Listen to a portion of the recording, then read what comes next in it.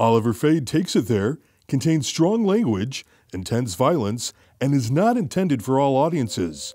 Listener discretion is advised. Hi, and welcome. This is Oliver Fade, and I'm bringing you the podcast that speaks the truth about the streets. What you doing on our turf? What you doing on our turf? Hi, and welcome to another episode of Oliver Takes It There. And today we have Angalia Bianca with us. Hi, Bianca. How are you? Hi, Oliver. Yes, and everyone calls me Bianca. But Bianca. Thank you for having me here. Thanks for being here. I know you have an incredible story, and I wanted to share that with the audience. So why don't you go ahead and tell us a little bit about yourself and what your book almost talks about. Well, my book is brutally honest, and for a person that doesn't know me, I'm not a likable character during that mayhem. So I had 36 years. I started doing morphine pills at 9 years old. I don't blame it on anybody or my family. I was just one of them kids, real wild. And I went on to continue getting high. And by 13, I was taking acid and pills and like all types of stuff. You know, what they call now ecstasy, we called back in the day MDA. So I was like really, really reckless kid. I'm going to be 65. So we're talking a long time ago. You could be 14 and get into any club, especially if you were cute, you know. Nobody cared about IDs and just how it was. So I was already going to clubs and... At 14? 14, concerts. At 13, I started. Yeah, so I was just like, I knew everything. No one could tell me anything, and I didn't want to hear anything. That's the kind of kid I was, unfortunately, for my family. Yeah, that's the teenager mind. Yeah, but it went on to my adulthood as well. So by 17, I tried heroin, and there's a whole story about how I first tried it in my book.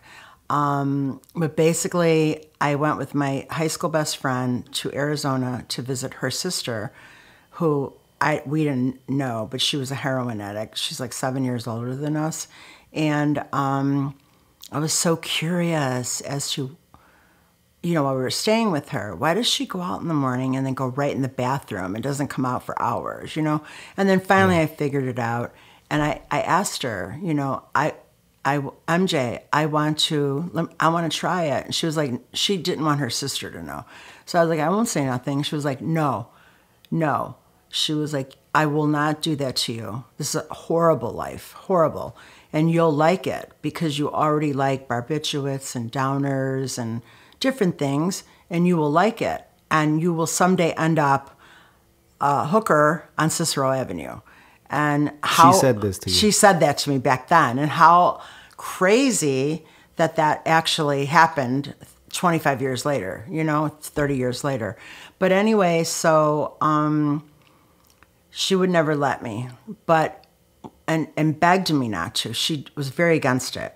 And then one day, because my grandma was wiring me $40 every day in Tucson, Arizona, to make sure I was okay. I was a highly spoiled kid, and I was the favorite. Taking care of you. Yeah, I was like the favorite of my grandma.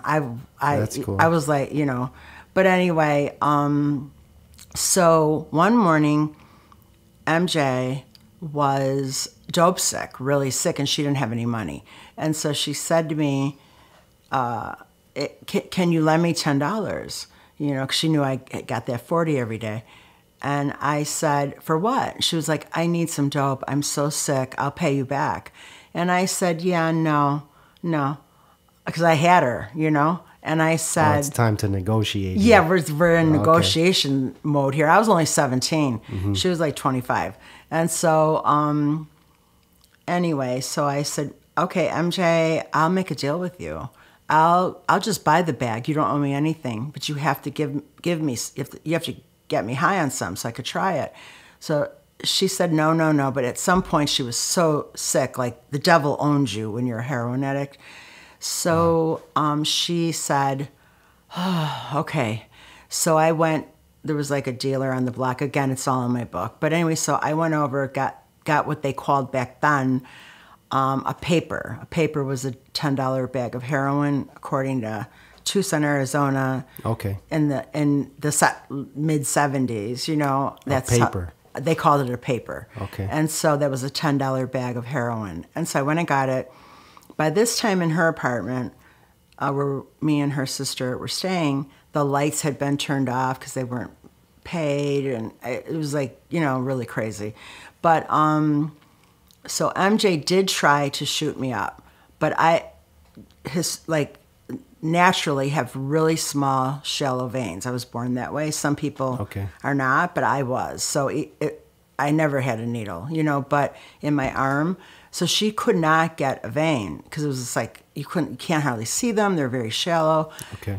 So she brought me down by the dealer, and there was a guy in there, and she was like, hey, can you do this for her? Because I can't get it. And while we're in her house, we're like with candlelight.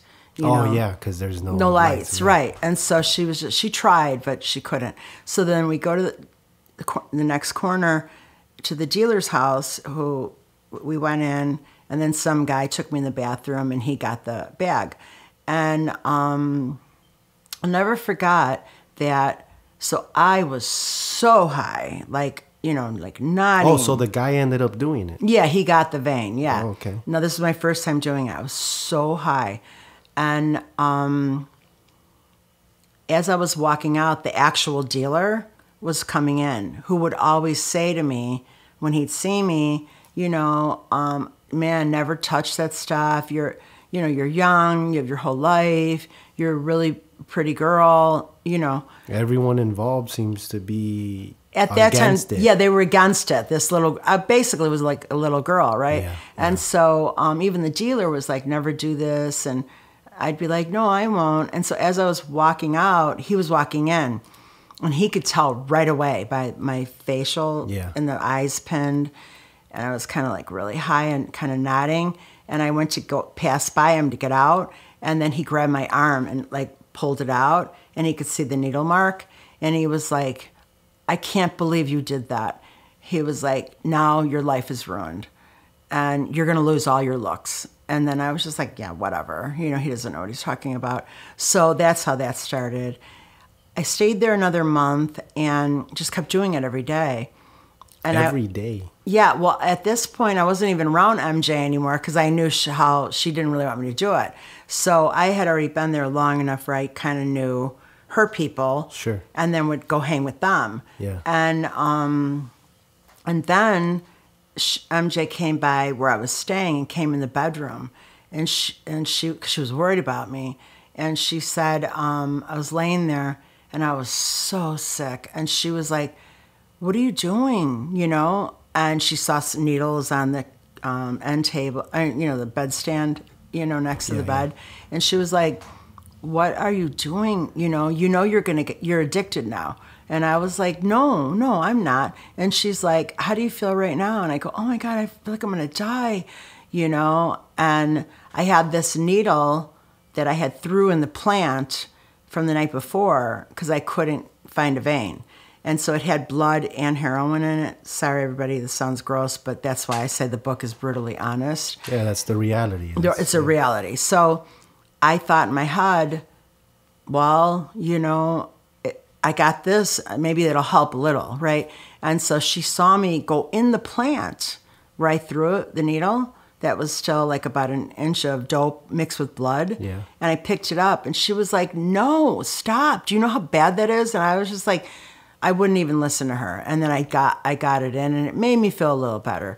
But she was like so mad at me, you know, she felt bad, you know, that like, you know, I don't know. She just knew what was in store for me. Yeah. So. At 17 years old. At 17, yeah.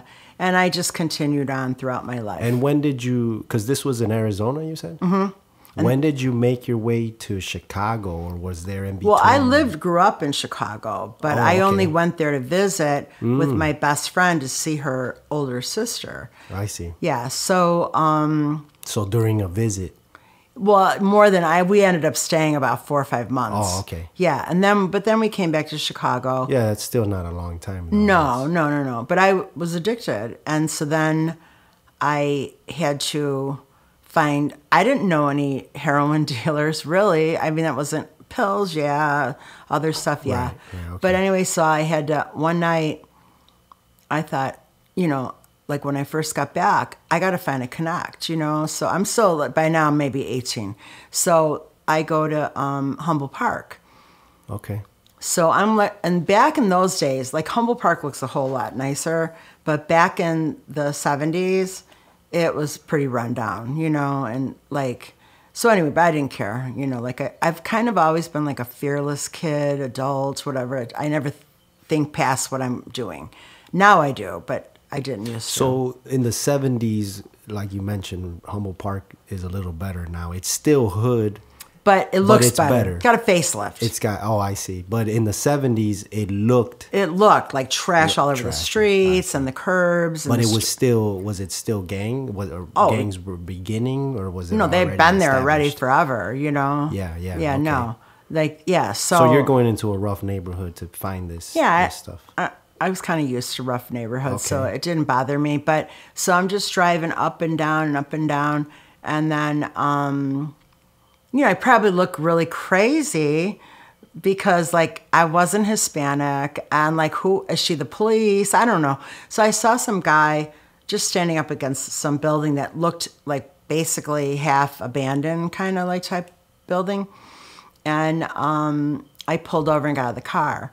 And I walked up to him and I said, "Hey, look, I'm not the police or anything, but I need." This is an 18-year-old white girl? Yeah, in Humble Park, in the old days, And so he's probably like, I don't know if he's Puerto Rican or Mexican, but Hispanic guy.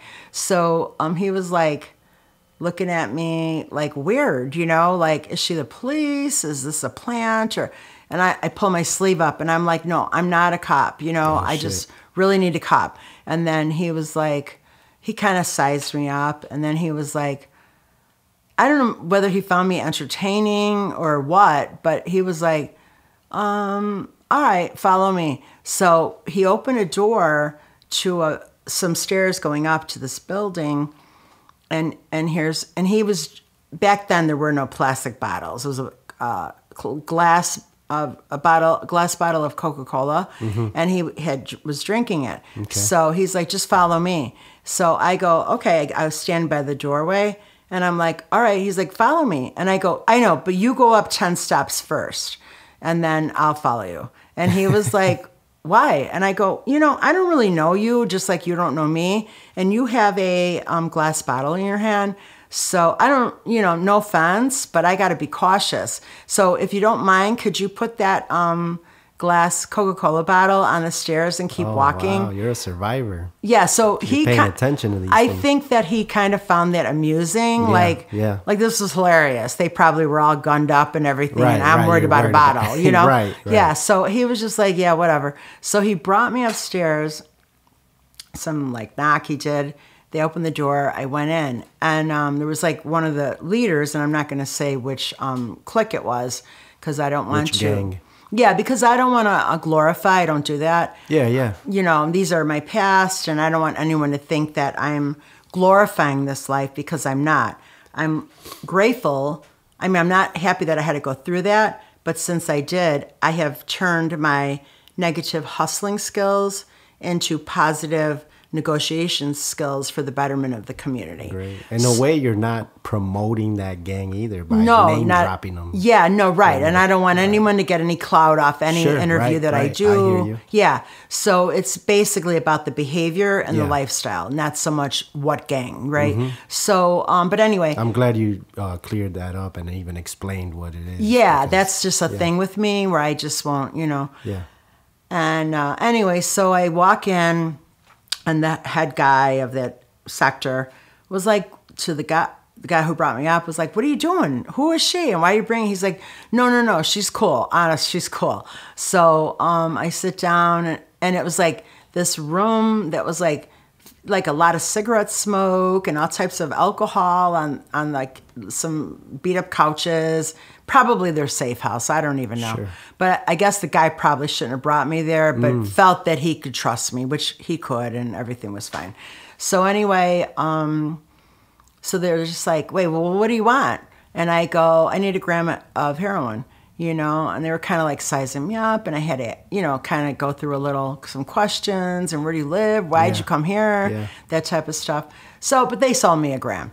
So then that was So was it because you're young or because your ethnicity? Like what's so hard about selling you a gram? Well, because I'm a white girl, and at that time I'm young and pretty, and I'm like it really. doesn't go along with the heroin thing? No, can 'cause you just go buy some weed and is it the same scenario? Probably not. Right, but now I'm going okay. into a really dangerous neighborhood at that time with like high-ranking gang members. And it's the type of drug you're buying that's It's not so much the type; it's the fact that I'm white and I look real polished. Okay. The heroin had not taken hold of me to look like a full-blown junkie at that point.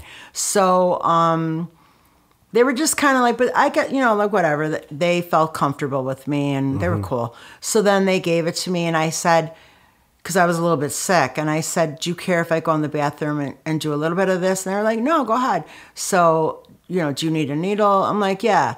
And that's why I always, and people often ask me after they read my book, and even my doctors say I'm a medical miracle, because after all that, obviously I'm using some used needle, and I never got HIV or anything. Wow. Crazy. I'm grateful You're to just God. taking whoever's needle. Well, yeah, because I didn't know about the scene yet. I didn't know that how to get brand new needles, or even though they weren't legal at that time to go into a pharmacy and get them. Yeah. But there were other ways. But I was kind of green on the heroin scene. But because of my personality and the way, I talk with people, I think they're able to feel that, yeah, she's not trying to harm us, Okay. I don't know. But anyway, so I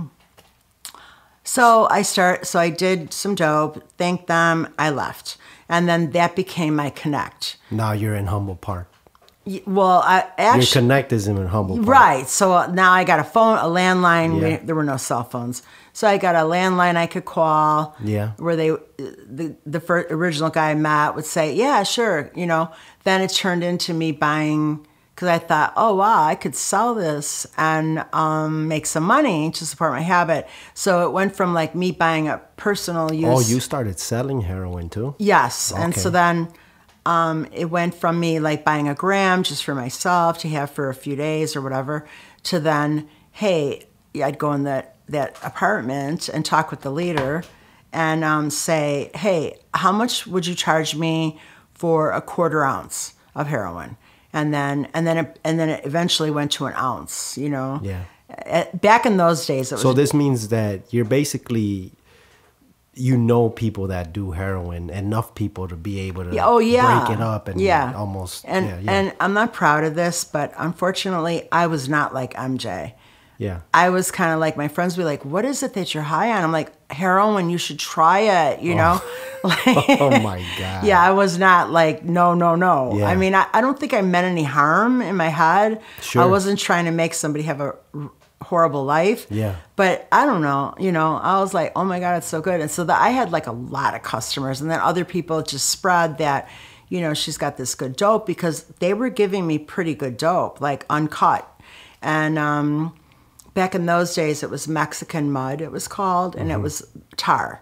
Okay. So I would have to put it in one of those coffee grinders with a cut. Yeah. Now, I didn't cut it a lot. So I somehow had some business mind where I'm going to make really like good bags. You're still going to have good stuff. And I'm going to make them a little bit bigger. Oh, wow. And so I'm going to get all the business. You're the go-to. Yeah. And so like other gangs were like hearing, Bianca's got this tip and spot. Oh, shit. And I ran into some problems, but I didn't care, like whatever. So you ended up being associated with the gang because So of after that, because of me making all those trips and selling, then the first indication that they were starting to trust me is they said, because they used to buy like kilos in Uptown, like on Magnolia was like a courtyard building. We're talking like now, maybe the 80s, right? Okay. And so from Cubans. And so,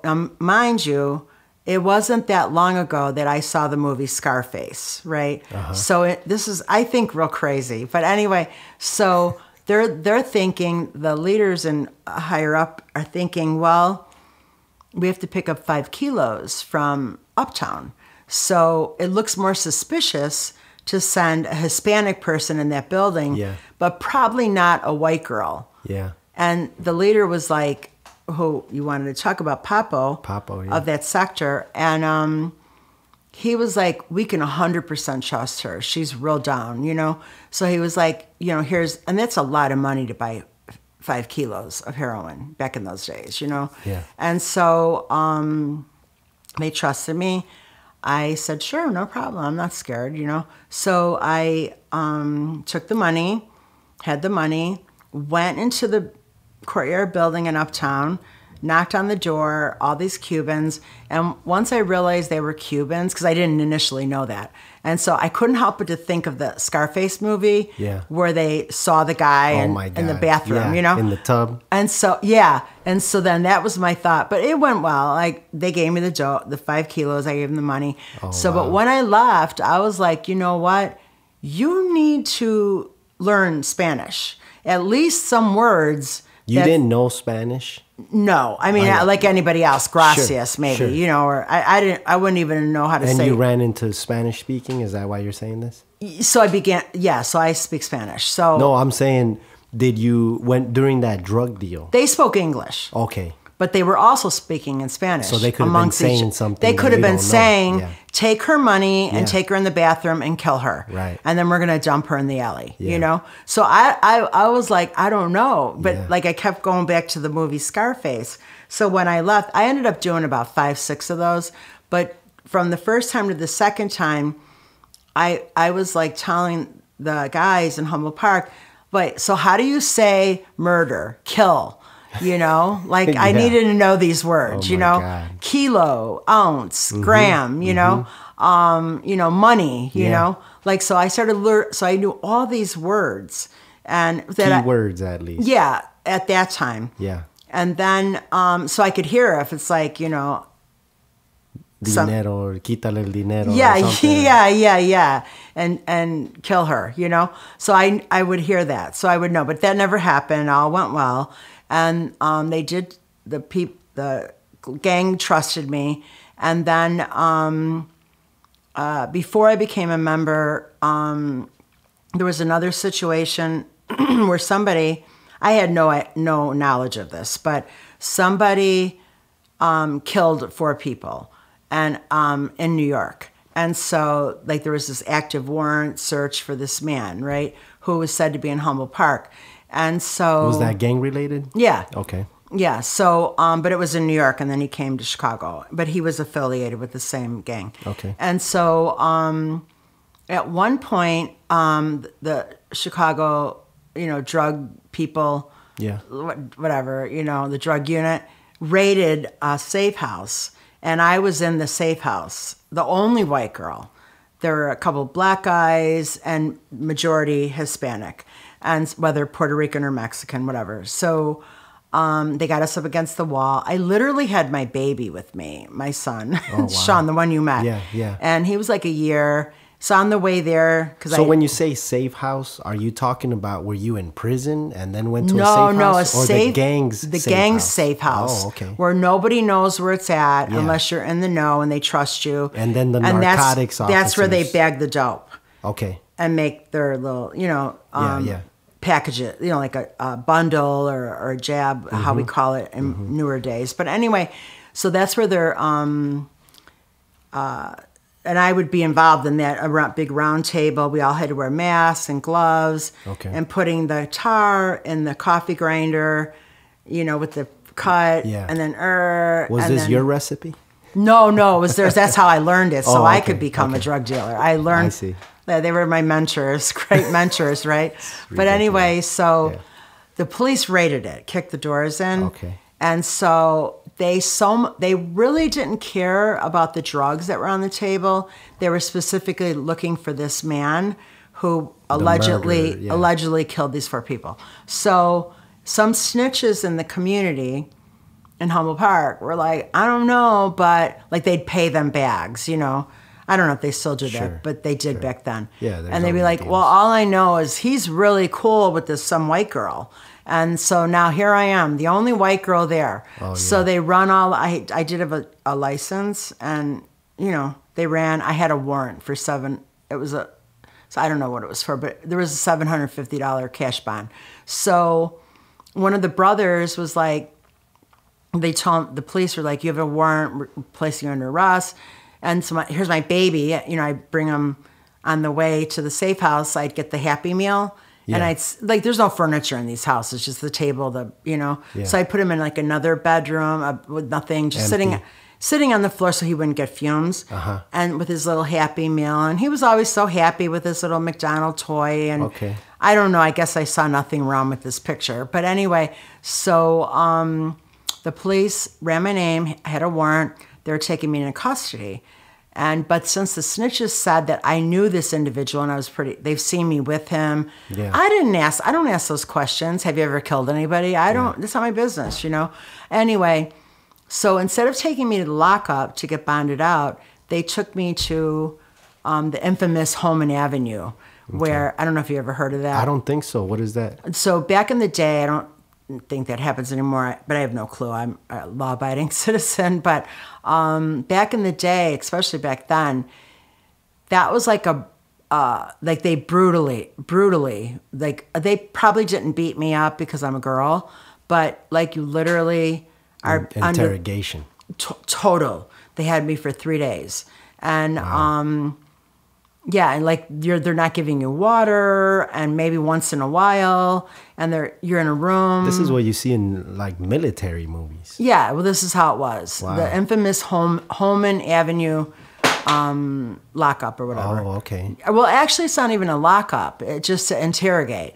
It's like when you watch Chicago PD, and they bring you in that basement with those cages, and then like Sergeant Hank comes in.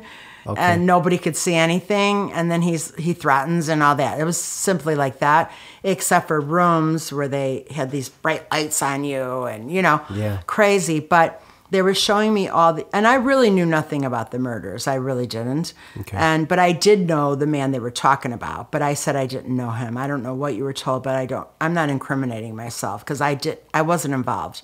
So they were showing me these 4 brutally. Pictures of men brutally murdered, like really bad. So I kept looking. They're like, and so you don't know, and you know. And I said, oh wow, these are horrible. This is horrible. Whoever did this, I hope you catch them. You know, I don't know anything. And this went on for 3 days. So finally, they're just like, we're not getting anything out of her. So they took me to I don't know, some nearest CPD lockup for my warrants. One of the brothers then knew that and came and bonded me out. Yeah.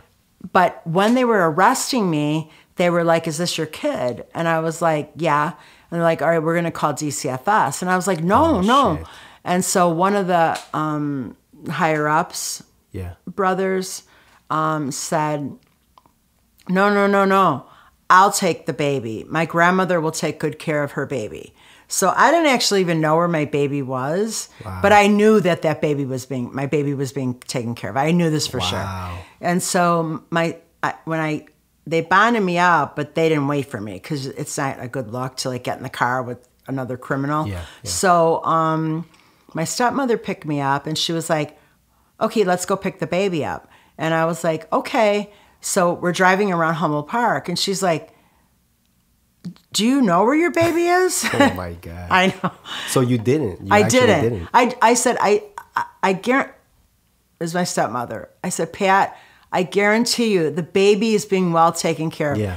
And I even said, Spanish people take really good care of babies, they're okay? family-oriented Yeah, people, I was like, so we have nothing to, he's with a grandmother of somebody. So fine, but she's like, so what are we doing? I go, we're driving around till I see one of the guys to let them know I'm out and so I can get my baby, which we did. My stepmother was just like, what is going on, you know? Yeah. So then I did, so I ran into one of the guys who went to a payphone, because it's our only phone, Yeah. and called the brother whose grandmother had the baby. And he went and picked up the baby and brought it back. Now, my son came back so happy with toys and a new outfit Oh, my God. and like extra diapers. And I was like, see, I told you, Spanish people take really good care. I don't know if I could even say that today. Would that be like some... I think it's still a thing. Yeah, I mean, they're very good with children. Not everybody. I'm not saying abuse doesn't happen. There's still but the majority, you Right, know? right. And a grandmother, come on, you Yeah. know? But anyway, so Pat, my stepmother, was like, okay, we're going to leave this part of the story out from your father. We're just going to say we came and got the baby, you know? Yeah. Okay. Sounds so pretty he bad. was fine, you know? And then...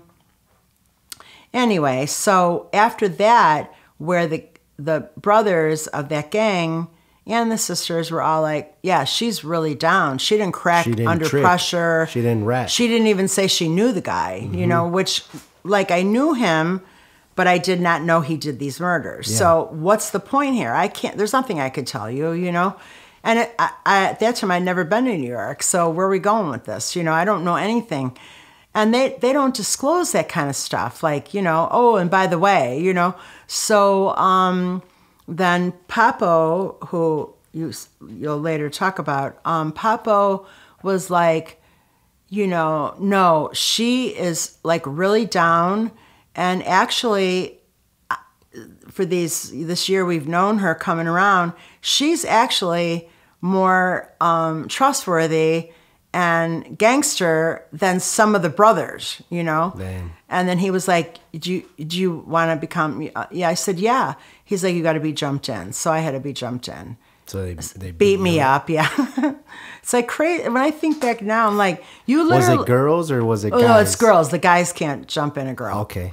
So you get a choice. You could walk the line, which means there's female members On each side. On each side. And you can't hit back. You just got to walk slowly past this long, like, you know, at a wedding or something.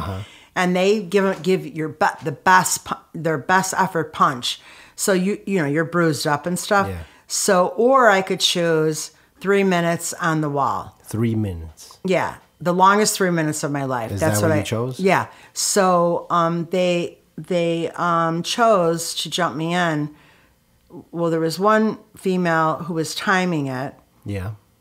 the old-fashioned stopwatch, you know, and then I had to stand against the wall, and it was one of my, like, out of the sisters, like, me and her were really close. Okay. So that they chose her and another girl.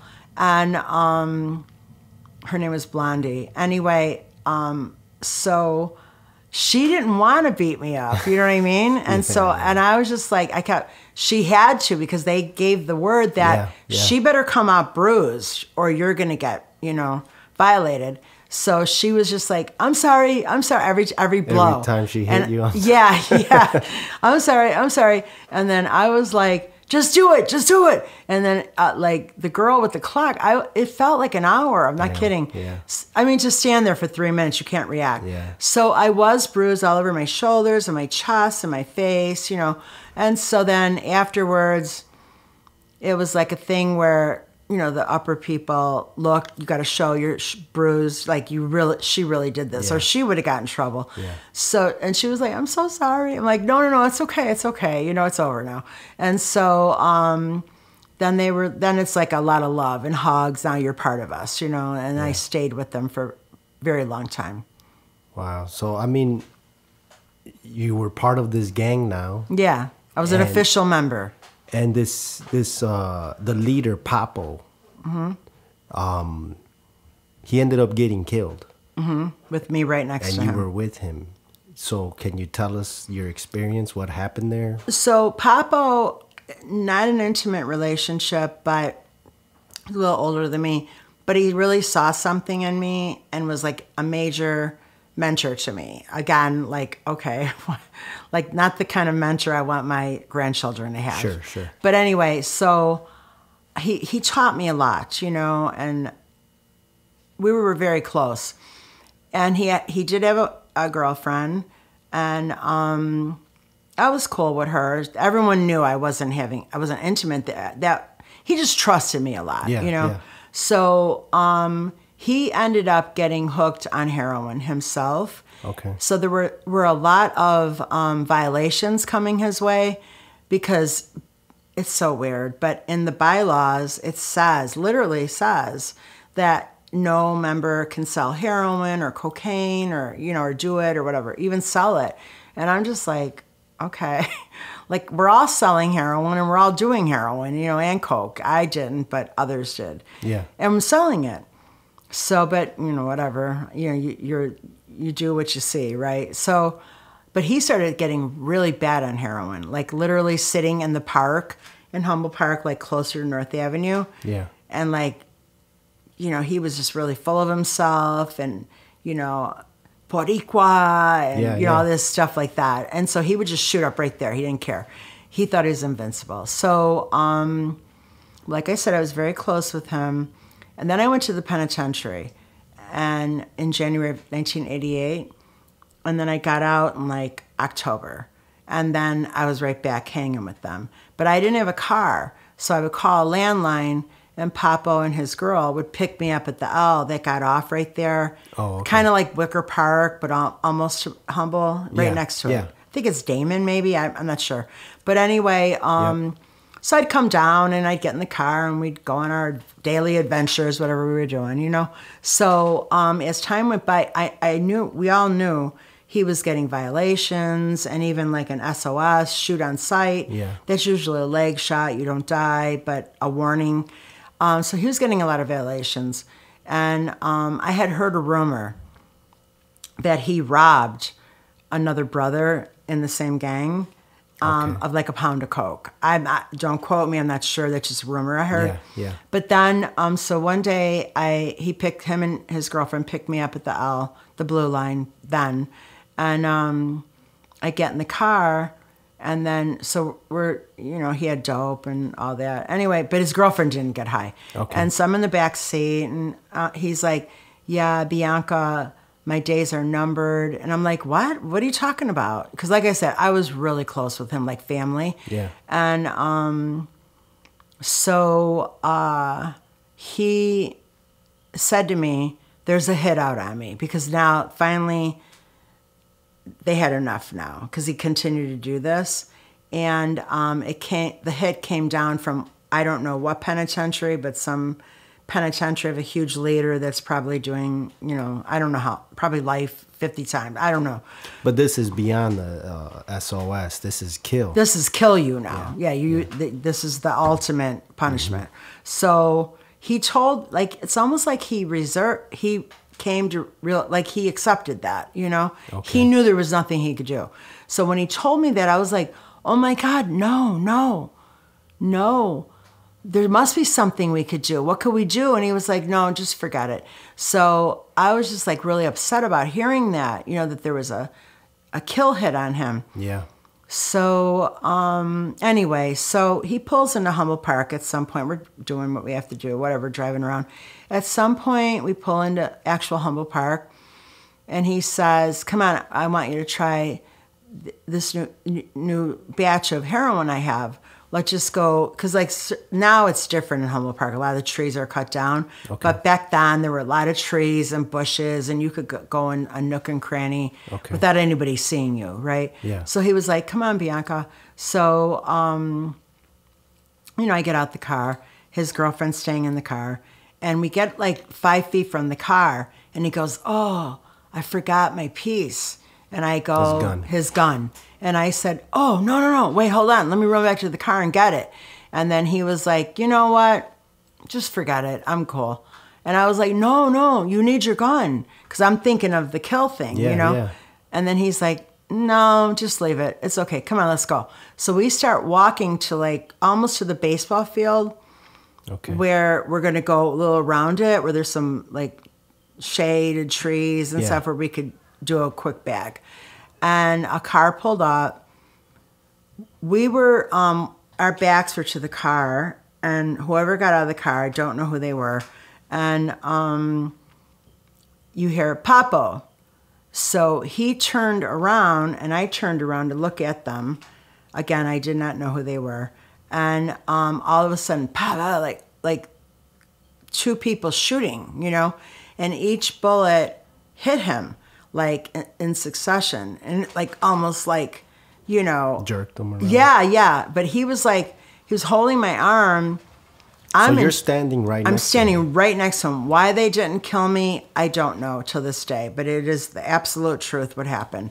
And maybe because it was a hit, you know, on him, and maybe they knew I wasn't going to say, I don't know what, but I was so traumatized. I mean, you're even lucky that one of the bullets didn't Didn't hit you, hit me. even though they're aiming at him. Right, but they all got him. I guess they Wow. were good shooters. I don't know. Yeah, I mean, but that's- but anyway, so he's holding my arm and he's getting all these shots in his chest, and the whole time he's literally talking like Tony Montana being shot up. You know, in the movie Scarface. Yeah? What's like, he saying? He's swearing. You know, F you, you MF. You know, I'm Pavo. You know, Getting like, shot. yeah, but he was Yelling not. it. He was not dying easy. You know. Yeah. So then, I guess the gun's emptied, and before they could reload, he grabs my arm and just like turns us around, like as if we're just gonna walk out of there. He's already got about 12 bullets in him. You know, he's bleeding profusely. I got blood on me, and His blood on you. yeah, his blood on me. And you're walking away like nothing Well, happened. yeah, I'm traumatized, but I'm just moving with them. But those people, those guys reloaded and now are shooting him in the back. But he's still walking and swearing and F you, and, you know, like we're just going to walk out of it and everything's going to be fine. And then at some point he dropped to the ground, and they left. And so I dropped to the ground like, Papo, get up, wake up. I'm trying to like do something. What can I do? You know? And there were no cell phones, you know. And anyway, another car pulled up, and there were some brothers that I recognized, and you could hear ambulances in the background, like coming, you know, Yeah. sirens, Sirens, yeah. police, ambulance, I don't know. Anyway, the guys that I did know came up to me, and they were like, come on, we got to go. And I was like, no, I can't leave him, no. And they were like, he's gone, Bianca, he's gone.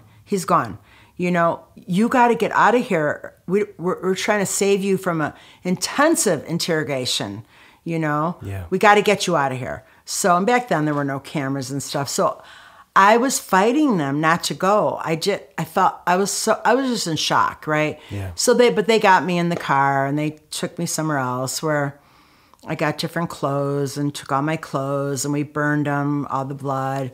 It's like something out of a movie, Yeah, I swear. But yeah, and he did die. And I did go to his funeral, and you know, his actual blood brothers took me outside. Everyone knew I was there, but not so much the news, you know, because I was gone by then. Yeah. But they were like, okay, can you describe the guys? And I kept thinking, because you know, throughout it all, I've never had an arrest for a violent crime. It's all nonviolence, though I was around a lot of violence, Yeah. you know. And again, I've been shot myself. Not the target, but a ricocheted bullet. But anyway, at that time, you know, I kind of wasn't okay with that. I didn't like that, but I was already kind of deep into it, into the dealing and the drug didn't like addiction. what? Violence. Okay. Like when I would just be here on the block, I think I always had this naturally in me where they'd be talking about something and I'd be like, man, look, you guys stop. You could work that out. Yeah, you weren't like into the adrenaline of let's go do a drive-by. No, I would never, Okay. you know? And so I'd be like, man, like, look, you could get killed, you know?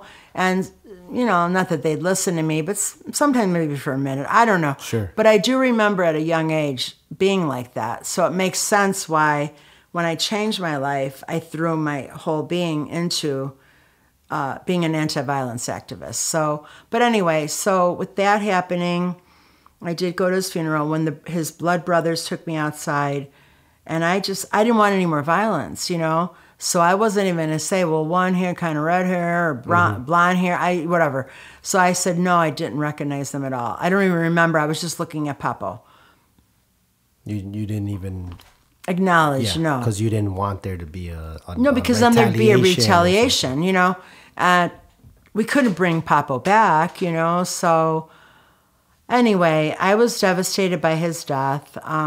Like I said, we were very good friends, and you know, he's one of the first that I met, opposed to the man with the Coca-Cola bottle who brought me to him, you know. Excuse me. And I mean, you witnessed him die? It was the first murder I ever saw or been there. And you mentioned you've gotten shot yourself. Yes. So you've been around getting shot at and getting shot yourself. Yeah. What happened when you got shot? So that was in like 1996-ish. And my then man, who I was with for many, many years, who I have children by, Blue, he's now passed on. But crazy, I've been married 3 times, and I outlived I have outlived all my boyfriends and all my husbands. Isn't that crazy? Oh my God, yeah. I know. I have a guardian angels, I believe. There's something surrounding you. Yeah, 'cause something. You've been through a lot. Yeah. So in 1996-ish, so I lived for many years in the projects. Well, Pulaski and Fifth Avenue, that whole area there, because my baby daddy's mother lived on Fifth Avenue. So it was there. And then we basically had a play apartment in the village, the Abla projects, housing projects on Ashland and Roosevelt. Okay. As we and all your viewers know, all the projects have been torn down. Yeah. But that's where we lived in 1510. And they used to call it DVG, Death Valley Gangster. So anyway, so I was around this all my life. And I think as I got older, I guess I thought, because I'm slowly losing family members, I'm burning bridges. I really had nobody other than my baby daddy and the people I knew or hung with, whatever, criminal people, you know? Yeah. I was in that lifestyle. And so my baby daddy, he thought he was invincible. But everyone knows that the street never forgets. Mm-hmm. So if you kill somebody 20 years ago and you get out of jail, whatever those family members are, they have not forgot that. And if they're involved in high-risk street activity, likely you will be a target. So, or you do something to them, right? Yeah. So my baby daddy, Blue, had somehow managed to get close to one of the main ballers in the Ickies on Cermak and State, and got her to confide in where their safe house was. And those were a whole different opposition gang than us, you know? Yeah. So, and then he went in and robbed that safe house and got like pounds of cocaine. So a year goes by, nobody forgets that. Right. You know, so anyway, so we pull up and he's like, baby, wait in the car. And I'm like, Blue, you can't go in. What is wrong with you? It's at night, you know? And he's like, no, nobody's going to know. And so I'm like, I kind of knew. And so then I'm sitting in the car. And where they were selling the dope at that time was about the 5th or 6th floor in the hall of the projects. So I'm waiting kind of a long time. And now I got this sick feeling, you know? So, and I don't know, I used to always do this with Blue. I'd get out of the car. I have no gun. I don't, you know, like, what am I going to do? You know, but somehow I think I could save everybody, you know? Okay. So I said, oh, forget that. I get out of the car and I go in the building. And as I'm almost to the floor where they're selling the dope, they did recognize Blue. And so they were trying to play it off like it was going to, like there was all these customers. And like everybody get up against the wall, like as if they were going to rob the customers, like some random people, not the dealers. But really they were trying to single out Blue. Oh, without letting them know. Correct. And so, but he caught on, and he took off down the stairs.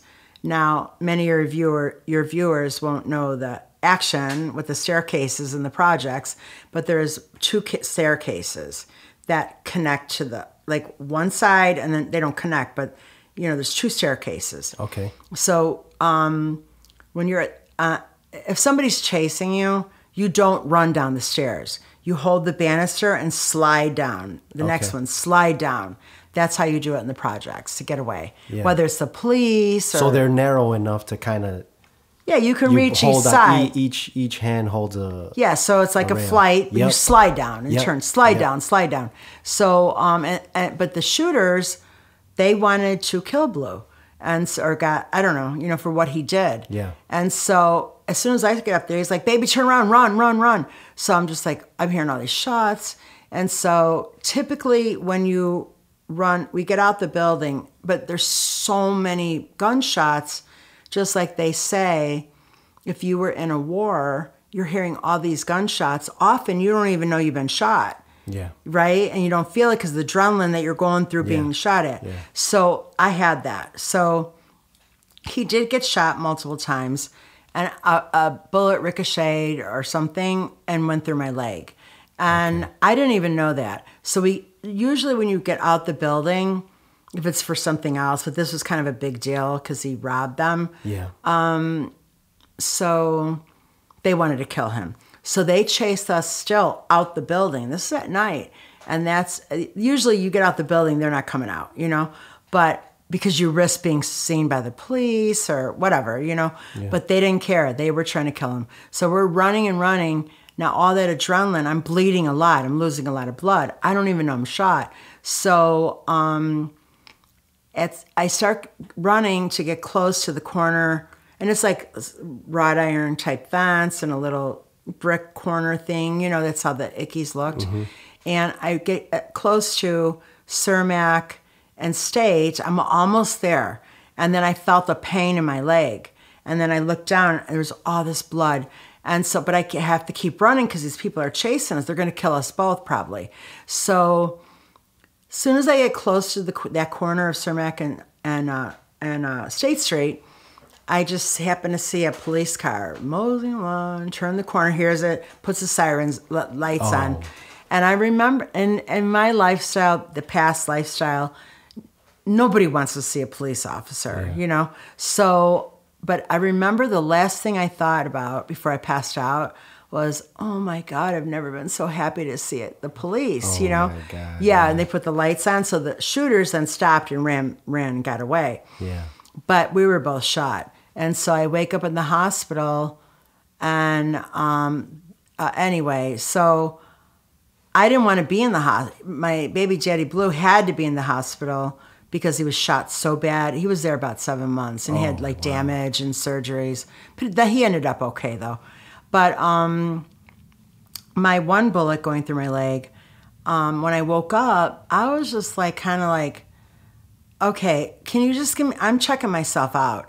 And they're like, I'm like, is there something you could do for my leg? And they're like, well, you just got shot. A bullet just went in your leg. And I'm like, okay, I'm good. I feel fine, because I'm thinking I need some heroin, right? Shit. I'm like, just give me some crutches. I'm signing myself out. And they're like, you're signing yourself out against medical advice. And I actually gave a fake name. I didn't even give my real name. Oh, okay. Because I'm just all freaked out, like I got shot. I don't want anybody to know. So I gave some fake name. I had no ID, so whatever. So I checked myself out, and that's how it went. And I would continue to go and visit Blue, but he was in there for a long time, like 7-8 months, and had to relearn to kind of walk and kind of forever walk with very slight limp, not so noticeable, but yeah, they messed him up, but he was shot multiple times. But yeah, so there, and then before you go on to anything else, in 1997, he got shot by the police. Oh, in a really? traffic stop. Now he had no guns, no drugs, nothing other than not having a license, right? But the detectives that pulled him over knew him, and he was like well known. He was like had an 8x10 on 18th Street, and off of, the police, Area 1 police. I don't know what it is, but it's on 18th near State. Okay. Okay, so yeah, 17th and State over there. Yeah. The station, yeah. Yeah, the station. So when you walk out the back door, like where police go, Yeah. or if the police are taking someone in custody to the bus to go to the county, Yeah. you see these 8x10 photos. Yeah. And at the top it says 10 most wanted violators of, what does it say? Violators of, I don't know, something to do with, public safety or something. Like Okay. he might pickpocket you. It was like that type of Yeah. big time hustlers, like quality of life violators. That's what it was. 10 most wanted quality of life violators. And there's his picture. And I'm just like, oh God, So anyway, so they always pulled him over because they always knew he was probably on some BS. And, anyway, I was actually pregnant. And it's in the book also. So I won't go into too much detail in case anybody wants to buy the book. But he didn't come home. So they pulled him over and they opened the passenger door and they were getting in the car. Now, he knew these detectives, and they knew him, and they hated him, and they already had their guns drawn. And so back then we didn't call it unarmed black man shot by police, Okay. or unarmed man of color shot by police, Yeah. So we didn't say that. So he went. So he tried to struggle with the gun to push it down, so because he was in fear that they would shoot him because they hated him so bad.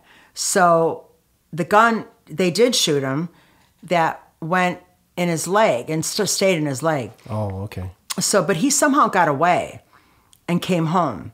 Oh my God. Really late though. And so I'm on the couch, I'm like 7 months pregnant, and I hear the key, and he comes in and he's like, bae, they shot me. And I don't believe him. And I'm like, Blue, stop it. I don't care that you've been gone all night. Just go take a shower and go to sleep. And then he sat in the recliner in the front room, and he's like, baby, the people shot me. I'm like, what do you mean the people? The police? And he's like, yeah. And at that time, and I talk about this sometimes, I really didn't quite grasp that situation. And I was like, stop it. What did you do? Mm-hmm. Mm-hmm. You know what I mean? I didn't quite grasp, like that really happens, And I was like, so I get up and I see, oh, this blood, right? So I'm like, oh my God. And he's like, I still got a bullet in my leg. You got to take it out. Oh my God. Because you can't go to the hospital. They'll call the police. Yeah. So I was like, and by now it's getting light out. So he goes and lays in the bed, and he's just in his briefs, and he's holding his leg up. So I go, no, wait, I gotta go to Walgreens. I gotta get some supplies, And he's just like, what do you want? Dig it out with my hand? I mean, stop. So I go to Walgreens and I buy those. And you're down. You're like, I'll take the bullet out. I'll take the bullet out, yeah. So I go get peroxide, a bottle of whiskey, Okay. needle, an actual thread. Mm-hmm, and to sew up the wound. Crazy. And so, and I bought a bag of dope, and then I bought like alcohol to sterilize, and I bought the little clip like that we used to use as a roach clip. It's really a medical device to hold off, shut arteries or whatever. Oh, okay. The clip thing. Yeah. So I got one of those and other little instruments, and I come back and I hand him the bottle of Jack Daniels, and he's like, what are you doing? Why are you giving me whiskey? And I'm like, just drink it so you don't feel so much pain. And he's like, so then I go, here, snort this bag. And then he's seeing me with like gauze and like needle and he's like, have you taken a bullet out before? I'm like, no, never. And he's like, where are you coming up with this stuff? And I'm like, I watch a lot of Gunsmoke. Oh my God. Yeah, so I always see Doc, you know, give the whiskey, and I'm thinking, these things are going to help. I don't know. My God. So I'm like, just keep drinking the whiskey. So he's holding his leg, 'cause it like the biggest hole, it went in through the front, or no, it went in through the back, but stayed. So the only hole that I could get it at was like the meat part of the back top, above, between the knee and the hip. So he's holding his leg up. He's screaming at me, just get it out, but with colorful words, you know. And I'm like, I am, shut up, you know. So I'm like, give me the whiskey. And I take a sip of it because I'm like, oh God, you know. So then I take the clips and I stick it in. And it hurts, you know. And it really creeped me out too because I could feel the flush. And at some point I feel a little metal, the slug. And I clip onto it. And I'm trying to pull it out, and then I lose it. Oh my God. Now I gotta repeat this like 3-4 times. Oh my God. Till I finally get the bullet out. You got it out? I did. And then I poured hydrogen peroxide. He's screaming. I'm soaking the instruments. Then I put alcohol. He's screaming more. I'm like, here's the whiskey, you know. And then anyway, I gauzed it. I actually threaded a needle. Yeah. And he's like... You sewed him up? I stitched him up with a needle and actual real clothing, you know. And I, you know, that was creepy, but I forced myself and did it. And anyway, the police obviously were looking for him because they had to explain why they discharged their weapon. Yeah. And so they said that he was trying to disarm a peace officer, which actually was not the case. But anyway... And what was the reason why you pulled him over? Right, you know, like how would you know he didn't have a license if you didn't know him? But, you know, that was back a long time ago. So, and I'm not a police basher. I'm very respectful to police. I feel that, you know, I try in my mind. I'm thinking if I'm kind to everybody and a crooked cop is about to do something unethical, yeah. Maybe, I'm hoping, he'll think that I said thank you for your service and you risking your life. And maybe that cop might think, wait, I did take an oath. Maybe I better not do this. Yeah. Probably not going to think that, but I'm hoping, right? Yeah, yeah. So I'm not a police basher, but this is the truth what happened then. So anyway, so about a week goes by. And they do catch him. I don't know they have him at 11th and State, the then police lockup. And... I'm walking somewhere that same day later. They picked me up. So after I took the bullet out, the slug, yeah. I don't know where I watched too much TV. Anyway, so I got this huge, big plastic bag and a small, like an old-fashioned sandwich bags. I put the slug in there, tied it in a little plastic thing, put it in a plastic bag. I took all his clothes, everything, and then I washed him, not the clothes, him. I put all the bloody clothes in the bag, tied it, went out in the back of the projects, dug a hole, and buried it. Oh my God. Like, who thinks of this, you know? I mean, weird. But anyway, so the police actually needed that stuff because, you know, for the trajectory of how the bullet went. I don't know what they were saying, why they did it, but they needed it. But so they were asking him... And I think he succumbed to like, yeah, okay, you know, I got away. And so initially they took him to Cook County, it was still Cook County Hospital back then. And to have him checked out because they shot him and they had to have a report that he was medically okay. And he told me that the doctors were like, wow, who took this bullet out? They actually did a really good job. You know? It's like my baby mama, you know, they're like, my is she a God. nurse or something? No, I don't know. She said she watches Gunsmoke and they were laughing, you know. But anyway, so I don't know that Blue is in the lockup. And so they come back where they have me held. They're not charging me, but they want to know, do you know where the bloody clothes are? Yeah. The slug is gone. And I'm like, I don't know nothing. I wouldn't break. So then finally they come down. They said, well, Blue told us to tell you to give us that you do know where this is and for you to give it to us. And I said, yeah, right. Like, oh, yeah, I'm going to believe that one. So you want me to believe that one? You bring Blue right in front of me and let him tell me himself. Because I didn't know they had him. Yeah. But they did. They brought him down. Oh, And he was like, look, baby, it's okay. I'm licked. You know what I mean? Yeah. So whatever. So he said, they're not going to charge you, but give them the slug. Show them where you buried it. That's the first they heard, that it was buried. And they were just like, oh my God, this girl Yeah. who's 7 months pregnant, Yeah. So anyway, so I take them to the spot, and I told them, you better bring a shovel, So they had a shovel. And so they handed it to me, and I'm like, I'm 7.5 months pregnant. Do I look like I'm going to shovel? You want the stuff, you dig it. I'm telling you where to dig. Yeah. So they dug, they pulled it out, everything was there. And Jesus. they were Wow, just like, that's so crazy. crazy, Yeah. like a movie, right? Mm-hmm. But anyway, so they took it, and he actually did get 3 years at 50% for attempting to disarm a peace officer, Wow. which he was not. He was pushing the gun away so they wouldn't shoot him. Yeah. And these two detectives, they were like citywide tech officers. Yeah. They were brutal anyway, and they hated us, But anyway, Yeah. so, and I think both are dead now, so may they rest in peace. But that's the story. Crazy. Oh my God.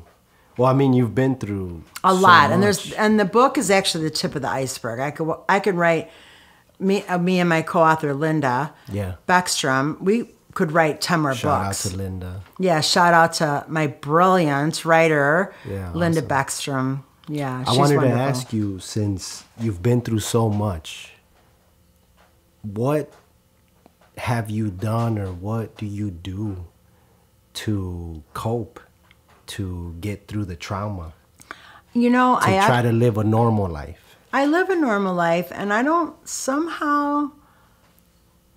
know. I don't have trauma from that. I mean, at the time, with Papo and this and that and all this crazy stuff. At the time you did, but you're saying it For a minute, for a day. And then it's just like, okay, forget that. Let's move on, Okay, so it doesn't follow you. Well, like now, I'm over 13 years clean, sober, productive, law-abiding. I don't even park 1 inch over a yellow line. I will contemplate that and then go, oh, let me, Wow. and like drive around till I find a 4 block away parking, Yeah. Like I believe now, if you don't break a small rule, you won't break a big rule. Okay. So that's my motto, and I live by that. I don't break a small rule. Because then I might let my guard down. Oh, I got away with that. Let me get it. No, sure, I'm never sure. going back, Yeah. through the grace of God and the program. And, so, but anyway,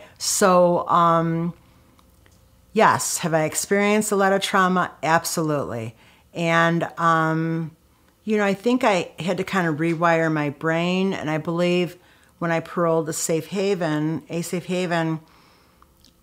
didn't. Which is how we met. Which is how we I was met. DJing at yeah. a Safe Haven. And Lynn event. Orman Weiss, big shout out to Shout her. out to Lynn Orman. Shout Yeah. out to Nelly Vasquez. Nelly Vasquez, my hero, And so I just started volunteering, and I was pretty much newly there.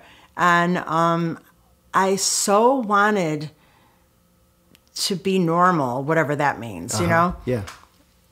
And I kind of made my mind up, or at least said, I'll try. I never tried my whole life. Let's just give it a try. Yeah. And I started volunteering, and all of a sudden, after about a couple months, somebody walked up and Nellie introduced me. And I noticed they looked at me with some respect. And because they didn't know whether I worked there or not. Because Yeah. now I'm kind of, looking okay, healthy. I've been already in prison some years, Yeah. And so but I did notice that this person is looking at you with respect. Yeah.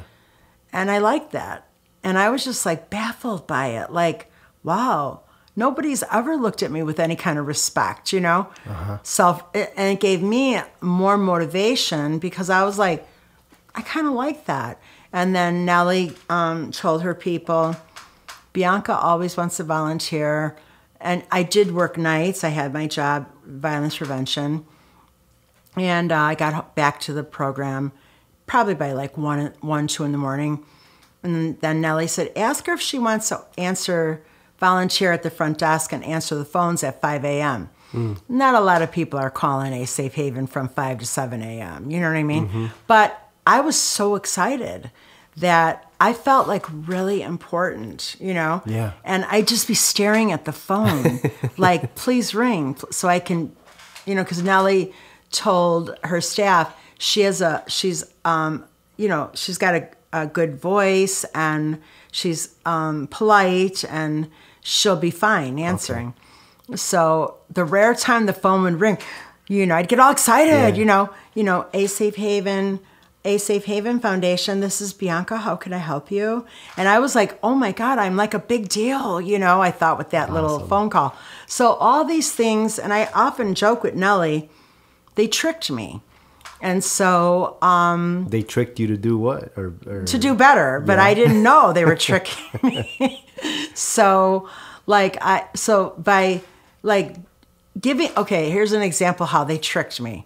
So remember, I had a whole life of some reckless, high-risk criminal and high-risk street activity. Yeah, drugs, gangs. I had no rules. I did what I wanted. I stayed up 4 days, slept as long as I wanted, maybe crawled in a cubbyhole of an abandoned building. Just for the record, I never actually slept on the street. But with Vic Mensa, but we'll get to that. But anyway, so... Well, we'll touch on that real quick. You stayed outside in the street with Vic Mensa. In 20... As the homeless? Were you guys with the homeless? No. So, Vic Mensa organized... He calls me Auntie Bianca. I'm very close with his whole family, and I call him my nephew. So we're like, it's not that I'm just cool with him. We're like family. You're like family. Like cool. His fans, because I'm always on a story, or in stuff, or with him, and not so much lately because he's really busy doing other international stuff. But anyway, I'll be at a festival or a concert. And young girls will walk up to me and go, oh my God, are you Auntie Bianca? Oh, yeah. And I'll be like, are you talking about Vic? And they're like, yeah. And I'm like, yeah, I'm Auntie Bianca. And they're like, oh God, can we get a selfie with you? And like his fans reach out to me. And I'm like, Vic, like, stop. Like, what? Like, I'm getting bombarded by your fans. I'm like, I don't care though. I'm nice, you know? And when I've gone out of state to festivals, and I'm walking through the back, and you got like TMZ and all these paparazzi and lights in the face, and I'm like, oh my God, you know, like, wow, this is how you live, you know? But anyway, it's pretty cool. I like it, you know? Yeah. But anyway, so he organized with some other, you know, in his crew. Yeah. But it was during the pandemic, so we had to wear masks, but it was a small group of us, maybe 7. And he promoted it.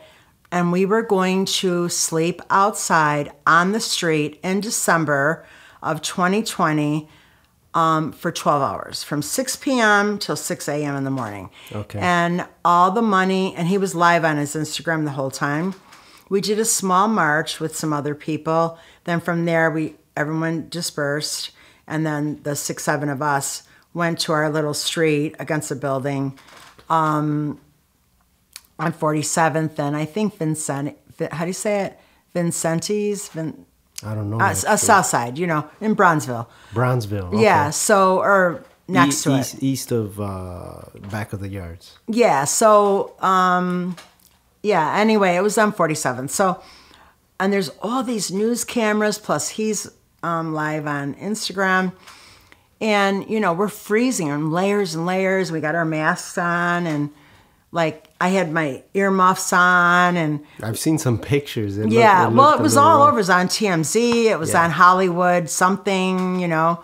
It was like everywhere. People were saying, taking pictures of like I just saw you on TV, and I'm like, well, this is for the kids, you know. So it was to raise money for homeless youth, primarily of color, primarily black, that have slipped through the cracks of DCFS. Oh, damn. And DCFS needs to be like a whole, you know, whatever they call it, reinvented or something. okay. Like I understand their social workers are extremely overwhelmed, big caseloads, but something needs to be done because after you are in the system and you go to so many group homes, at some point at 16, if you don't come back to the group home, no, they might say he or she never came back, but nobody really looks for you or does anything. Yeah. You've slipped through the crack now. Now you're homeless. Now you may make worse decisions. I mean, if you were in DCFS because of something of your family, it's really not your fault, But anyway, so we're sitting there all night. And in the beginning, we're all talking, and it's like, and Vic did a little interview with the news, and we're all, just sitting there, and all we had like a blanket or a Sleeping bag. Not all of us, but a sleeping bag we kind of would share. So you're camping in the city. Yeah, I don't know about Without a camping. tent. Yeah, but we didn't all. Excuse me, we did not all have sleeping bags. It was like, okay, you've had it for 2 hours. You're getting give it cold. Up. You're getting cold. Yeah, give it out up there. now. And we had blankets, and homeless people have that as well, So anyway, so one of the guys said, well, Bianca, you must be used to this. Anyway, it's not no big deal for you. And I go, hold on. Let's get this straight right now. This is the first time in my entire life that I've literally sat or slept, we didn't really sleep, maybe dozed off for a minute, that I've actually been on the street sitting with nowhere to go all night long, freezing.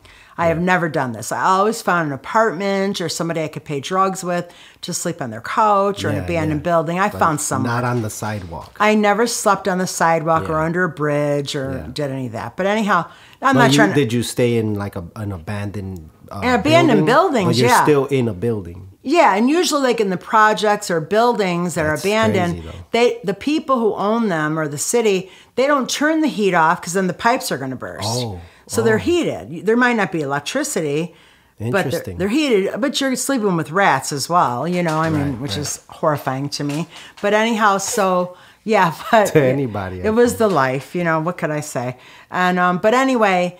And I don't mean to say that like I'm better than some people because I didn't sleep under a viaduct, because that if I hadn't changed my life around, that could have been my next move. We don't know. So I'm not better than anyone. I never portray myself as I'm better than big me, little you. I'm the same as everybody, But anyway, so it was kind of funny. Vic ended up, or all of us, because he has a foundation, Save Money, Save Life Foundation. Okay. And we were able to raise over $16,000. Awesome. And all that went to homeless youth. Wow. With rather, getting them into like Covenant House or buying them clothes or sleeping bags or a tent or whatever. The money every penny was used for homeless youth. So under the age of 18. And so, but anyway, like by 2 a.m, we're out there all these hours and we're free. My hair's long and it's like wind and every 2 seconds a police car is flying by and gunshots and, and it was just this crazy, and so, but after we're talking, it was like, all of a sudden, like everyone's quiet because we're getting delirious now. And now we realize we're freezing and we got to stay out here till the morning, God, So at one point, Vic has this song. It's called Reverse with G Money, featuring G Money. Okay. And at the end, it says, anyway, something about like your hands look kind of dusty. Don't touch my jacket, or something like that. Your hands look kind of dusty, and Paris out the country, or something like that. And so, put it in reverse, turn around, throw it in reverse, So anyway, that song, right? Yeah. So, it's all quiet. Everyone's quiet, but we're all awake, but kind of like delirious. I got leaves in my hair and everything. We all do, right? So, quiet. All of a sudden I go, pull that back like Michael Jackson. I'm singing, And so then everyone started laughing, right? But so it was kind of like a funny moment, Yeah. And I'm singing the little flow in from G Money and then also Vic, Oh, and then G Money goes, he's in a straitjacket on the stage. This is not a game or something, you know? So at the time I'm singing the lyrics and then Quiet Again. And then I sing, I got a lot of dirt on my name. My mama had a beef with the whole gang. And so then Vic goes, Auntie, those are not the lyrics. And I go, yes, they are. And he's like, my mama, she never had a problem with anybody. And I go, it's just lyrics. Those are the lyrics. And he's like, Bianca, Auntie Bianca, I wrote the song. Those are not the lyrics. And I'm like, you know, I had a lot of dirt on my name. My mama had a beef with the whole gang. And he said, no, I might have had a beef with the whole rap game. And so I'm like, oh, okay, or whatever, okay. Yeah. You know, but we were like having fun like that. And one thing, because it was this big promoted thing and a lot of news coverage on it. So all these restaurants were pulling up at sporadic, you know, times, not all at once. Like, you know, like Thai food, you know, and bringing these big pans of this great food. French restaurants, shrimp Dijon. For who? For us. Like going like, oh, you guys must be hungry, you know? And so, and shrimp cocktail and Puerto Rican food and the bananas and the Mexican food and rice and like all this, like sweet and sour chicken, you know? And we were starving, you know? But, and at one point it was like, oh God, we got to eat something. And we were like, no, look at all those TV cameras. How are we going to look? We're homeless, trying to raise money, but let's sit here and eat sweet and sour chicken and shrimp Dijon and shrimp cocktail. So we didn't. And then we noticed that like a block down was a viaduct, and there were a lot of teenage homeless people under there. Yeah. So at one point, we brought all the food to them. Oh, great. So that was a good gesture. You know, that was the right thing to do, you know. And they were so happy. And it came with, like, paper plates and forks and napkins and, you know, even pop and water. Amazing. Yeah, and there was, like, 7 of us, and we were just all carried it down there. So they were very happy. And then actually, when we went down there, we saw Vic did have in his foundation that he got as donations, like brand new sleeping bags. And then Vic Mensa did, and Londi, I forget her last name, she's a native Indian, Keepseagle. I don't want to, sorry, Londi, I don't want to say your name wrong, but she's the president of his foundation. Oh, okay. Yeah, Save Money, Save Life Foundation. But anyway, so we all, and she was there that night too. And we were just, oh my God. Anyway, so we brought also some sleeping bags for them. Oh, okay, great. And then also now it's getting close to 6 a.m. We said from 6 p.m. to 6 a.m. Yeah. Now you could imagine how we all looked for 12 hours, freezing with the wind blowing and leaves in our hair and starving, you know.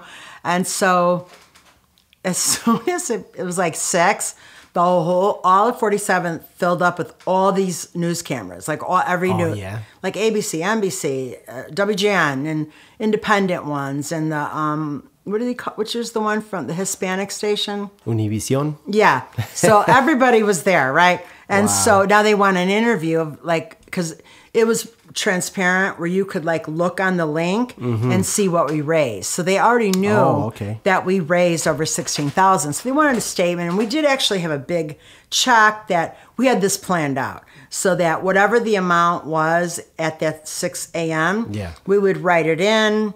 And so we would make some, you know, to show we raised this much money for children, right? Yeah. So, but the way we all looked, as soon as they started pulling up, I go, okay, nephew, I'm out of here. You do what you got to do. And I'm like this with my hoodie and my mask, and I'm trying to like this, you know, I don't want anybody to see me. Like, no, I can't be on TV looking like this. Oh my God. So the earlier ones with me just sitting up against the wall with the earmuffs on, But as I found out, we all did that. We all got little on the news because we all looked horrible.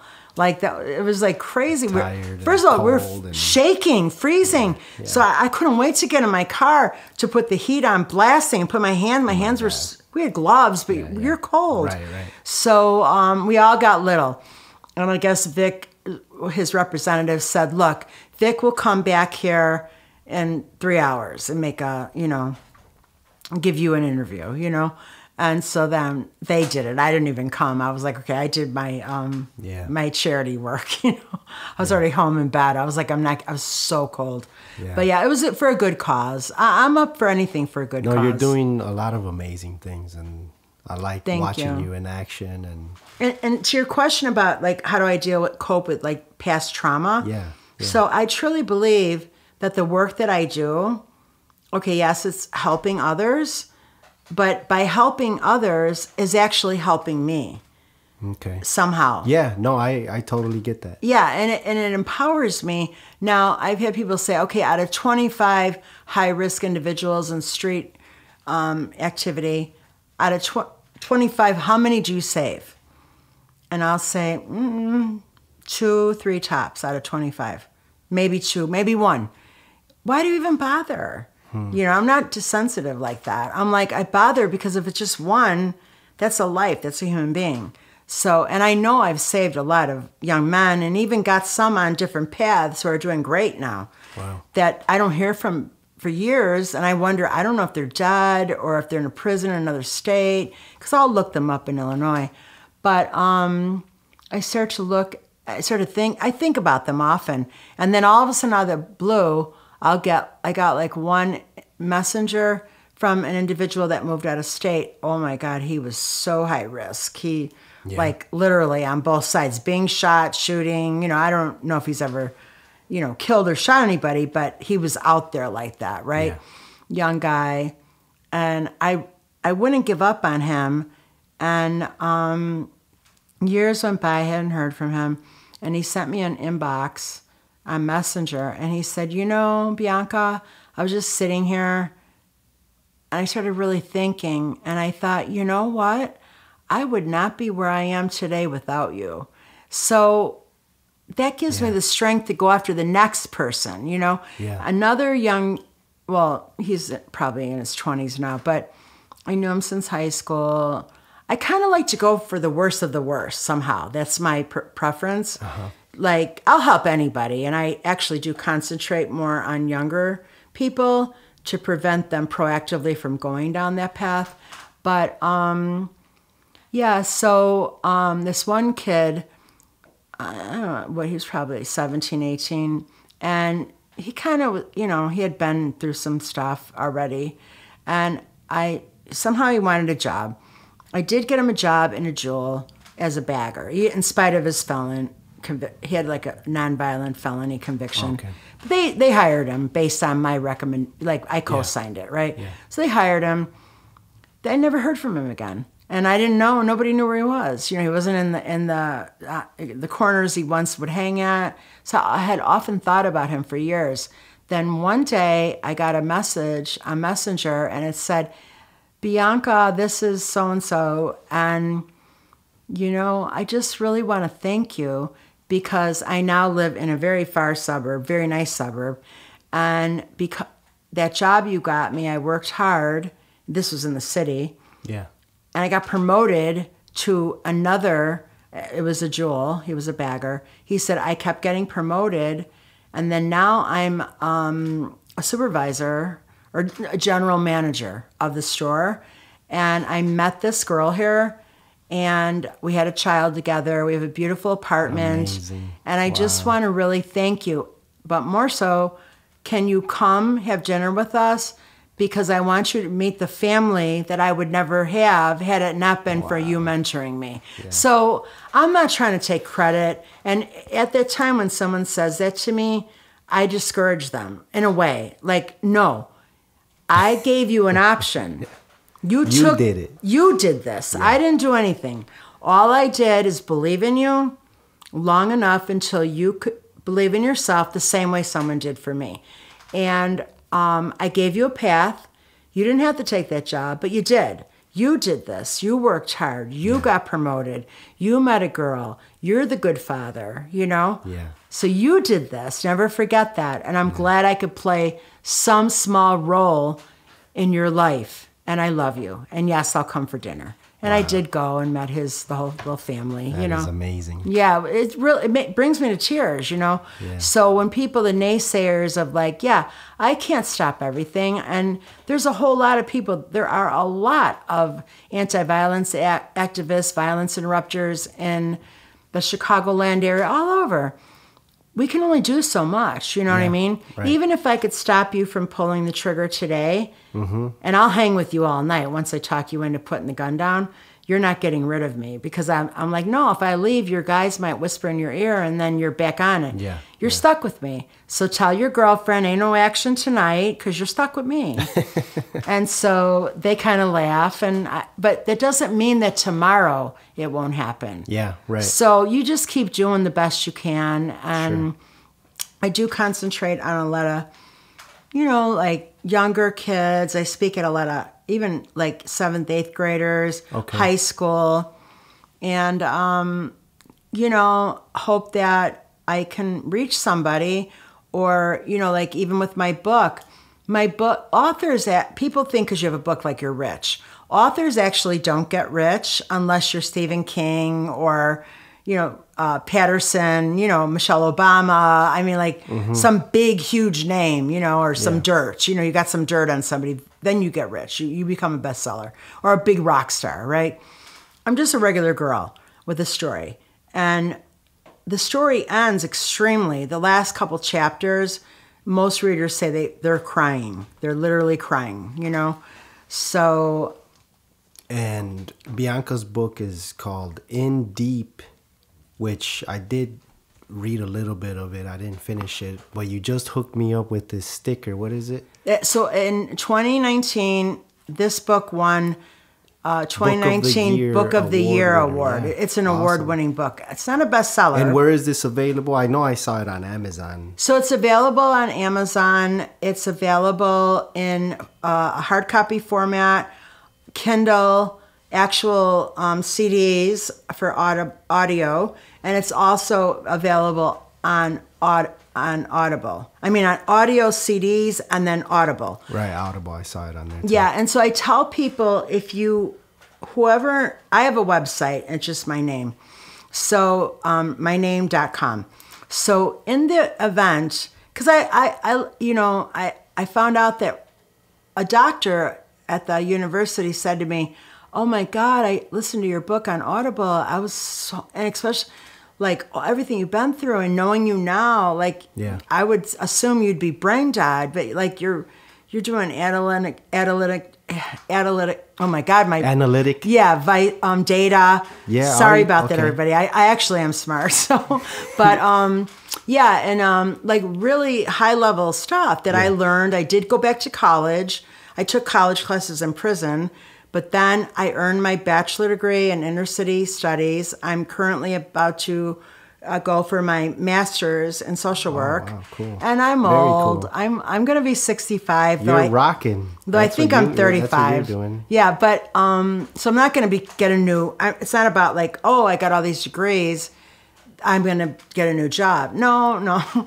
Here's the thing. For me, it's for me to show myself that I could start something and finish something. Yeah. That's simply it. Yeah. And then maybe my great-great-grandchildren will somehow find out about my story and be like, wow, our great-great-grandmother all through this. And then she got an associate, a bachelor, and a master's in social work, you know. So it's kind of like everything I do, there's a bigger picture of some kind of inspiration to someone even in the future or current. But if you get the Audible, go on my website. You could contact me through my website and say, you know, hi, I got the Audible, because you're not going to get the very cool pictures. You could open it to the pictures. Oh, yeah. You won't get the very cool pictures that go with the stories. That's my now life, you know. But anyway, so it starts out kind of crazy. But anyway, but they go with the stories, and like I said, I'm not a likable character, but I am no longer that person.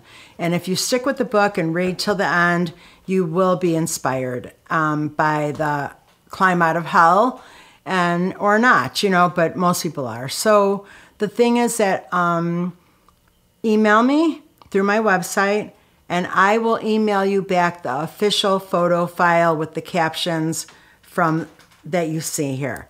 That's the official photo file from the publisher. It's published by Chicago Review Press. It is not a self-published book. So, yeah. Cool. There you have it. Yeah. Well, Bianca, thanks so much for, coming on the show and sharing your story and expressing how you deal with some of the trauma, which I got you doing good in someone else's life. Yeah. Helps. And a lot of times, I'll be watching the TV and it'll come in my mind some of the things I did in the past, Yeah. And it'll hit my head like, wow, you pickpocketed that man. That might have been his rent. That might have been his only food for his family, Yeah, you're so feeling guilty about it. Well, I can't change the past, so I just continue over 13 years now doing every day trying to be the best person I can. I want to learn. I want to soak up any knowledge that anyone has. I want it. And so when I think back at that, I'm not proud of those stories. Yeah. So some people, there's a couple of bad reviews, but they're like, oh, she's glorifying. No, I'm really not. I'm just telling you exactly how it is in the mind frame that I had in 1977. Yeah. I can't apologize after every chapter. And by the way, I hate that I did this. No, I'm telling you how I used to think, holding your hand through this horrific lifestyle that anyone would bring onto themselves. And then I'm holding your hand as I climb out of hell and make a life for myself, reunite with my children. Some of it took some years. Everybody recovers in their own time. Sure. And I'm a really good grandma because they were all little, so they don't know anything. I have to give a big shout out to my granddaughter Gemma. She calls me gangsta grandma, because she sees me with rappers, Yeah. And she's always like, she's like, Grandma, all my friends follow you on Instagram and TikTok. I'm like, oh my God, That's cool though. Yeah, it's cool. So, but she's a good girl, but yeah, she just thinks I'm hilarious. And I also have this unique talent. If I'm with a 5-year-old, I actually can put my mind frame on the 5-year-old level. Okay. So kids love me, I'll get on the floor and play with them and laugh and, or a 10-year-old or a 15-year-old. And my granddaughter, she just turned 13. And she's a lot of fun. But I love all my grandchildren, Awesome. And I babysit a lot for my daughter Ashley.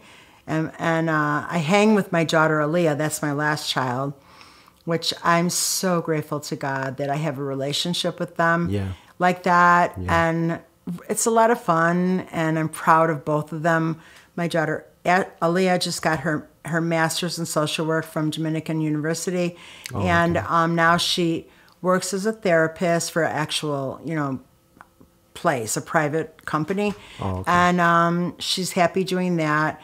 And my son Anthony, who goes by Tony, is a professional violinist. You've probably seen him on my page.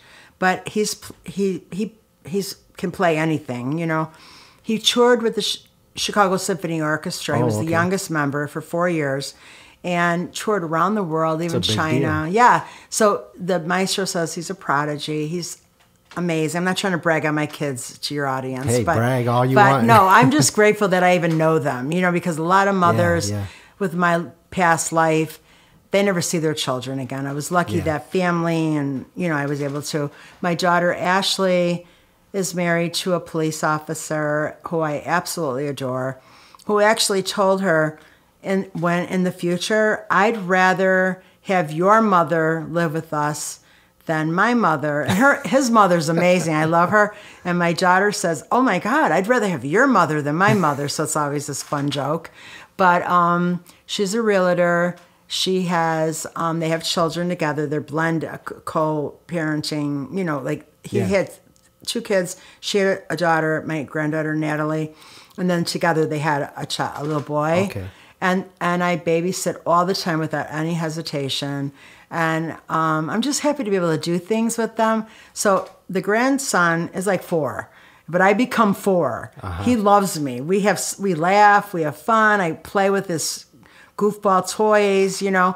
But she's got huge, like Labradors, big dogs, And my daughter told her husband, those dogs are harder to take care of. They almost knock you over when it's feeding time or let them out the backyard. And my daughter told her husband, I figured it out. If my mom can handle these dogs without relapsing on heroin, she's good for life. Because it would make anybody else go get a bottle of alcohol and drink. I'm out of there. Crazy dogs. Yeah. Oh my God. Yeah. But I love the dogs. Yeah. Dogs are amazing. Yeah, but they are a handful, more than the child. So, but anyway, yeah. So life is good. I mean, I have problems just like anybody else, ups and downs. Every human person on the planet deals with different things month by month. You know. Yeah. But now I have a clear head to deal with them. So sometimes I'm like, oh my God, now what? But I get through it. Yeah. And I'm not high. I don't drink. I don't smoke pot. I don't do anything. And I could still go to a concert or a club with live music where I guarantee you there's somebody in that club that's pointing at me going, boy, that broad is really loaded. And I'm literally the only sober person in the club or bar or concert, because I can have a lot of fun. I'm like myself, Yeah. So it's a wonderful thing. No, it's great to see that, we're capable of changing and becoming better, and it's really on us to do that. Absolutely. But someone believing in you helps. And and a whole lot of something that you people mentioned. have believed in me and helped me along the way. And I want to give a shout out to a colleague and a friend, Sheila Regan, for years ago and even till today, continues. She's extremely intelligent and smart, and she continued. In the beginning, I didn't even know how to turn a computer on. I did not even know what Excel was. Now I'm like a whiz, Nice. Like I Microsoft Office, my eyes closed, But I learned probably 95% of that from Sheila. And and I want to give another shout out to Levon Stone Sr., who is a CEO. He's a CEO at his own not-for-profit, Activist Inc., Chicago. But the reason is Levon, I've known him for a long time, since I got my first job, and he's a colleague. He is the most inspirational man I've ever met in my life, and he has his own little way of inspiring you, or with me anyway, giving me advice early on. If I'd lose an individual on the street, they get killed. Yeah, I'd almost fall apart, like in 2014, 15. And at the office, they would know, this big profile homicide, that, Bianca was really close with this kid, and she's going to be torn up. And I remember Vaughn gives me a lot of good advice, and so does Sheila, and I'm grateful to them. And but Vaughn said to me, he knew that I was going to come into the office gone, Yeah. So I get off the elevator, and you could see I'm choking up tears, and Vaughn's kind of almost waiting, but I don't know if he was or not, but he happened to be kind of in the hall near my office. And I walked by, and he was like, Bianca, are you all right? They all knew. And I said, an up-and-coming rapper that was killed, whose name I don't want to say because I wouldn't want anyone to think I'm trying to get clout off the back of somebody. That's not who I am. But I was devastated. It was hard for me to accept. And Vaughn said to me, Bianca, I started kind of crying, choking up. And then he said to me, Bianca, what could you have done to save his life? And I started rattling off all these really unrealistic things. I don't know. I should have sent him out of the state. I should have got him his own apartment. Maybe he could have lived with me. Like those. Come on, Like, first of all, like, how unethical is that to take a participant to live in your house? But and I'm not rich. I can't afford to get him an apartment. And the bottom line is, he was not ready and wasn't changing his mindset. You have to want to change that. I no longer think the way I once thought, so I no longer behave the way I once behaved. But in this situation, I was rattling off these unrealistic, solutions. Yeah. And Vaughn said, stop. And so I stopped, and he said, I'm going to tell you something. Some people are destined to destroy themselves no matter what you do. And then he said, I'm going to say it one more time. And he did. And that really sunk in my head. I want to also mention, on a professional level, when he first saw me and saw me crying, he offered, did you want me to get you some trauma counseling? Did you want to talk to somebody? Because we all know you really tried with this young man, and you were close to him and his family, and we have resources available here. Yeah. So do you want to talk to somebody? And I said, no, I'll be okay. I refused. And then he went into. And when he said that to me, slowly I still get upset. Don't get me wrong. I feel bad. But I think of that sentence he told me every time. And I understand it a lot better. This was like in 2015 he said that to me. Yeah. So now moving forward, I think about that, and I just do the best I can. Doesn't mean I don't feel bad when somebody gets killed, but there's only so much you can do. I understand now. You did everything you did. Yeah. It's not your fault. Because earlier on I felt guilty, like I should have did more. I should have did this, but no, it's not my fault. I did what I could, and I don't give up. Like, I was still trying to work with this individual until he died. Yeah. A week before, I had got him a state ID, got him the paperwork so he can get a new state ID. So, I don't ever turn my back.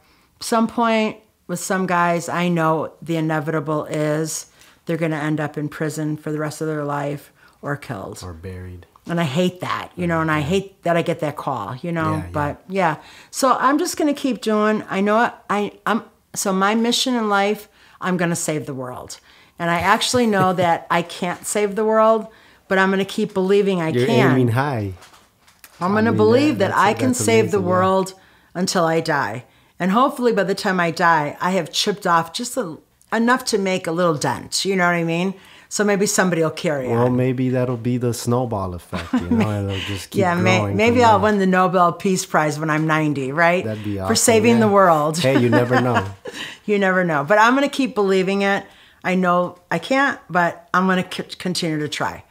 And That's awesome. Until I die. Well, you're an amazing person, Bianca. Thank you. Thanks for sharing everything, and your experience. It teaches people a lot, and hopefully our listeners, if someone's going through something, they get something. They'll definitely relate on whatever level. And also there's 3 stories in there, in like beginning, mid, and then towards the end, of a current situation of what I do now. So the reader, obviously, I made it out, but the reader keeps it in perspective that, okay, this was her, and it's like a very short chapters, 10 pages, kind of what I do now. So the reader gets that little insight, and then they go back into my past life, and then the end is very inspirational. Anybody, I think, most people tell me, they're like, I cried the whole time in the end, how hard I fought to try to get a life or get my life back, and not knowing if my son Sean that you met would ever talk to me again, so I'm really grateful to God, and I'm going to keep doing what I do. Thank you for everything you do too. I'm like kind of humble. I look at it like it's God has given me a purpose and a privilege, and I'm not the most holy religious person, but I am spiritual.